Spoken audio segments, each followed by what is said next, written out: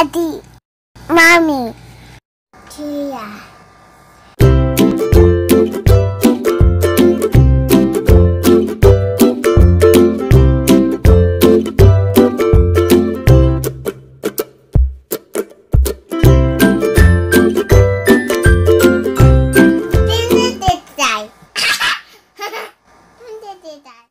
Subscribe the channel. Hi guys, mag-haul ako ng mga pinamili ko sa Baclaran. Bumili ako ng mga baby clothes, yung newborn. Ito yung dala ko kahapon. Hindi SM ang laman nito. Hindi pa ako naliligo. Naglilinis kasi ako. So, i-haul ko muna to kasi itong mga damit labang ko na para masampay ko agad. And ilalay ko na sa bag ko na dalhin sa ospital.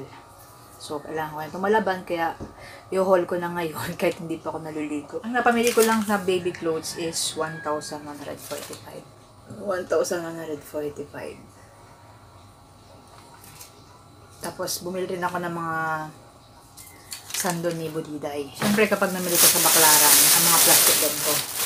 Newborn clothes, short sleeve. Ito.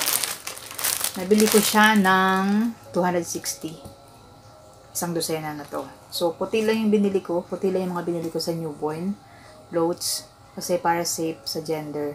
So, di ba hindi pa napapakita sa akin yung gender ni baby nyo. So, mga puti binili ko para kahit saan pwede.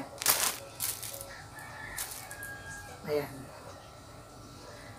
For newborn, white, yan, 260. Kasi, di ba pag newborn yung may tali? May kamay yung binili ko. Kasi yung long sleeve, nung nakaraan kay Budiday, hindi ko nagamit yung mga long sleeve. Ito yung karaniwan ng ginagamit. Mas comfortable siya dito. So, ito yung binili ko. 1, 2, 3, 4, 5. Anim lang pala to. Ba't gano'n? Sabi dito, 1 dozen. 260. Short sleeve, 6 lang pala to. Ayan. 6, 260. Tapos bumili na rin ako ng sleeveless. Yan, newborn. So, anim din to. 1, 2, 3, 4, 5, 6. 220 to. 6 na sleeveless. Pajama, 1 dozen. 130. Ayan.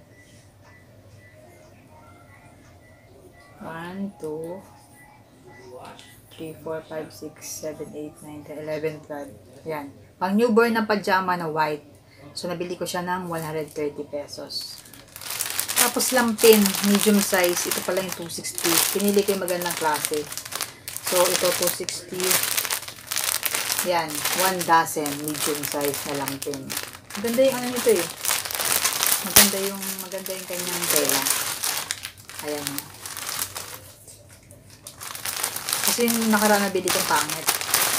So, yan, 1 dozen na 260. 1 dozen na pang booties. Paa. Ito isang daan siya.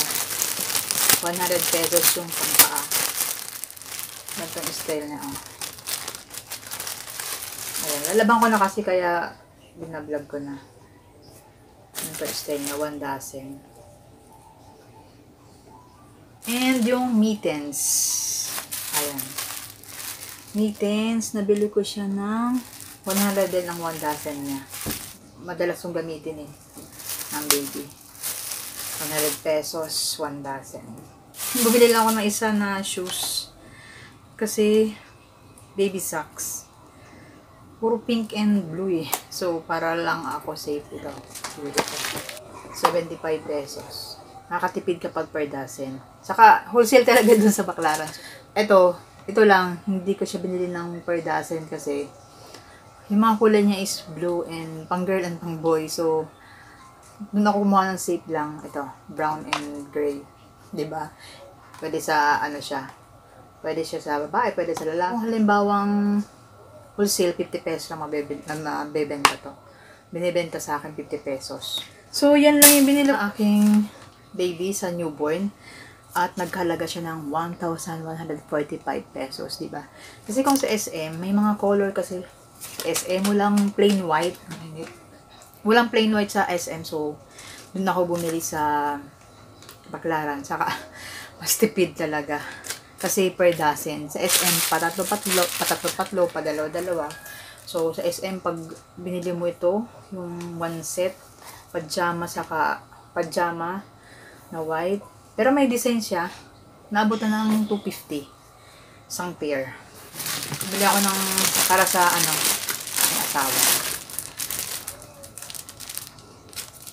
T-shirt V-shape, per dozen, binili ko mas mura. 6 pieces, 520. So, inabot lang siya ng mga 85, mga ganon. Kasi kung per piece, abutin siya ng 107, mga ganon. So, binili ko na siya ng 6. Mas makakatipid. Ayan. Ginagamit na to eh. Pumili ako para kay Budiday kasi hindi ko matiis na hindi ko bilang si Budiday. Jeans. Ayan. 2, 4. 6 to eh. Nasaan na yung isa? Nasuot na yung isa. Parang inabot siya ng 120. Nakitan kasi ako eh. Just in case lang na girl. Ayan pang 1-year-old. Bumili ako ng tag 2, 3, 4, 5, 6 kasi 100 kasi 6 25 pesos lang isa nito eh. Nakita na ako. So, bumili na ako nito. Just in case na girl. Kung hindi, bebenta ko. Kasi 25 lang eh. Oh, di ba? Ang cute. Oh. 2, 3, 4, 5, and 6. Di ba ang cute niya?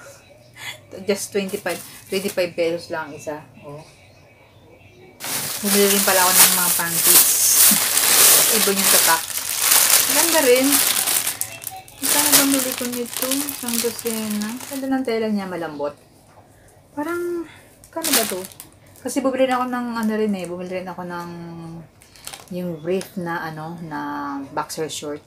360 ang 1 dozen. So, ito, mas mura itong panty. Parang 160 ang 1 dozen nito. Ang ganda naman ng tela niya, oh. Oh. Parang ibon din.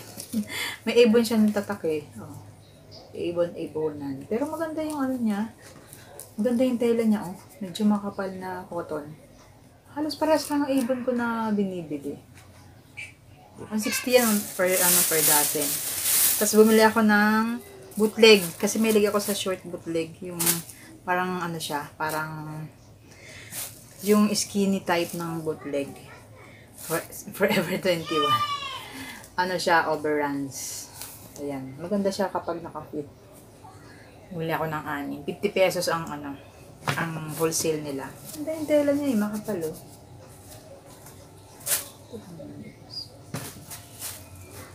Ganda yung tela niya. Itim ang gusto ko kasi para pwede kong ipang loob. Ayan. May naligaw na blue. May naligaw na navy blue. Worth it naman yung mga pinamili ko. Dali lang. Hapon ako pumunta. So, stress ako pumunta doon.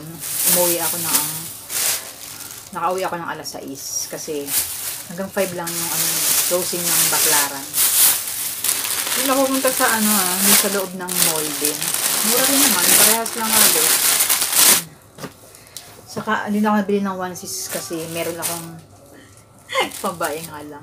May mga onesies ako dito natitira. Kaso, babaeng kulay.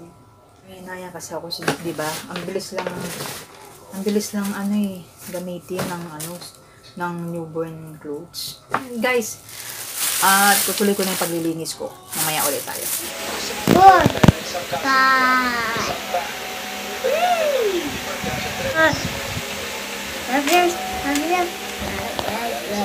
Hi. Hi, Mommy. Good morning. Good evening. Good morning. Good evening. Good me. Yeah, it's dark outside, so good evening.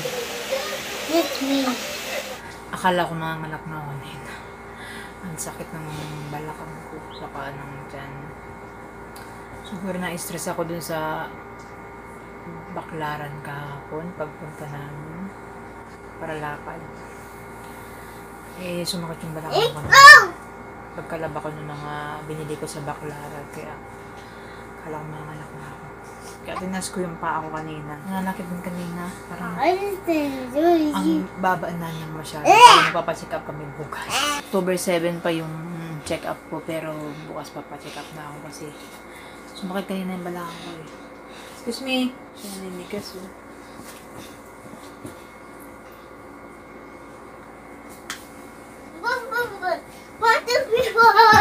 Magka 12:30 na, kaya lang nag-ayos pa ako ng mga gamit kasi baka bigla ako magkaanak eh. Kaya habang ngayon, malapit na at ilang weeks na lang ay lalabas na. Kailangan ko lang ayusin. Ang kulit kasi nito mga alaga kong ito eh. Oh, kulit oh. Hi! So yan, nagtupi na ako. Naglaba na ako ng lampin. Pagkatiyo nilalay ko na sa maleta ko. Kasi ang lagay ko isang maleta eh. Para isang bitbitan lang. Pahinga ko na muna. Tulog. Bukas nakali ko yung mga tilat ko, yung mga accessories. Bye-bye. Bye-bye na. Come. Bye-bye.